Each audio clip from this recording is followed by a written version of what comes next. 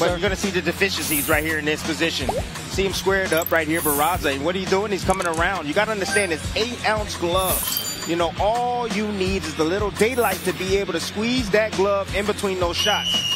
And that's what you're seeing from Santillan in the case. And Santillan, I think he got the message, Tim. If I do the work, the referee will do his job.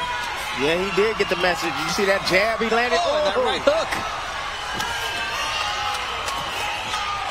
Santillan, he's trying to make the referee step in and stop this match.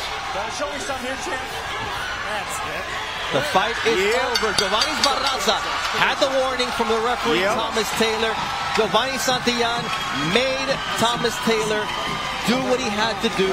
3-0 under Robert Garcia. This is the first stoppage victory that he earns with his new trainer. But Tim, the best part about it is the development and growth that you're seeing in Giovani Santillan.